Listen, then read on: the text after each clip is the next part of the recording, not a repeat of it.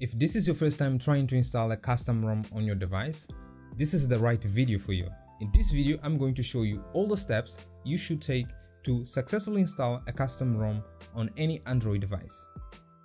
Hello everyone, my name is Wilson and welcome to this channel. In this channel, I want to share with you tips and tricks from the world of technology so you can make the best use of it, as well as share a little bit of the things I like to do the most, which is customization. I'm going to show you all the steps I take to successfully customize my smartphone and my Windows PC. So if you're new to this channel, subscribe, hit a bell so you get notification every time I upload a new video. As you probably have seen from the title of this video, I'm going to show you all the steps you should take to properly install a custom ROM on your Android device. To install a custom ROM, you have in summary 3 steps. Select, download the custom ROM, select, download and install the custom recovery, and install the custom ROM. Based on these steps, I'm going to divide this video in 2 parts. Part 1 will be selecting and downloading the custom ROM. Part 2 will be about selecting, downloading and install custom recovery and installing the custom ROM. Without further ado, let's start with part 1. For this tutorial, I'm going to be using Samsung Galaxy Note 4, but you can follow this step for the majority of Android devices. Once you have decided that you want to install a custom ROM, these are the things you should check on your device: device brand, device model, Android version, device type, and product variation. The last 2 ones are very important and you cannot identify it without a third-party application. If anyone knows how to identify it without a third-party application, leave it that in the comment section because I really would like to know. So the applications that I use to identify it are IDA64 and PhoneCheck. I will leave in the description of this video all the links for the application and the files that I'm going to be using throughout the video. I use these 2 applications in combination because IDA64 provide me some additional information that PhoneCheck don't give me. I know that there are a lot of other applications that you can use to provide this information, but I've been using these for quite some time and I like them. Once you have downloaded the application, open it and find the information I said you should check.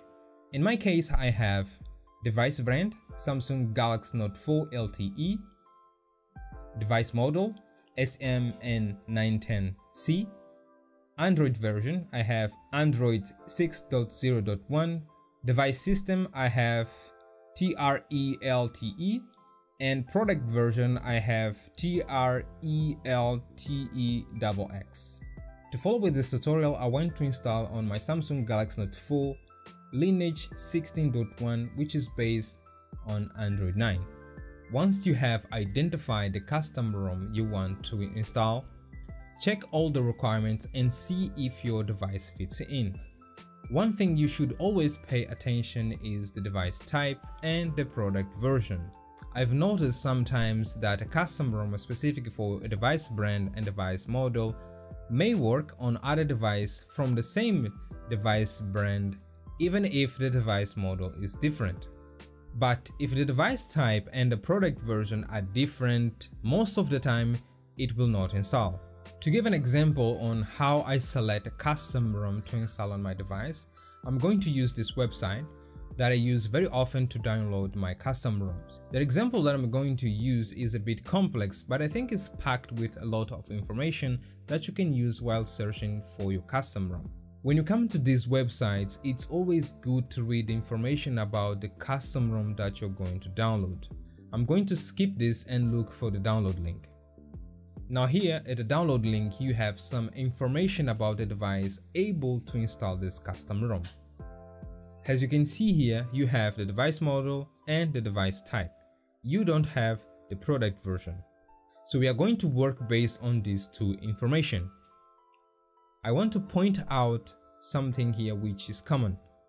When you come to these websites, most of the time you will not find all the information that I've pointed before. Most of the time you will find the device model with the device type or the product version. So it is always good to do a research about the available device models for your smartphone before you go and trying to find a custom ROM for it. In this case, I cannot find my device model, but I can see that this one, SMN910F, is similar to my device model. So between these three options, I'm going to choose this. But this is not enough information to download it. Here at the end, you can see that the device type is different from mine, but I'm going to select this one to download. Here is why. The device model is different, but as I said before, even though the device model is different, sometimes it works. So here I'm going to give the benefit of a doubt. The device type is different as well. The TRLTE is for locked carriers. My device is international unlocked variant. I noticed here they have SMN910F model, which is an international variant as well. So since these two models are similar, I think this one will work on my device. So even though the device model and the device type are different, I'm still going to download this custom ROM because they share some similarities. Both are international and unlocked variants. These are the steps I take and how I think before I select a custom ROM to download and install on my device. Once you have downloaded the custom ROM, click on it and copy it to your micro SD card and insert it onto your phone. In the next video, which I will leave the link in the description of this video, or you can click in the card that will appear at the top, I'll show you all the steps you should take to select, download and install custom recover, and finally install the custom ROM that we have downloaded in this video. Well guys, that's all for this video. If this tutorial was helpful to you, share, give a like and subscribe to the channel. By just doing this, you will be helping the channel to grow and will make me very happy. I'll see you in the next video.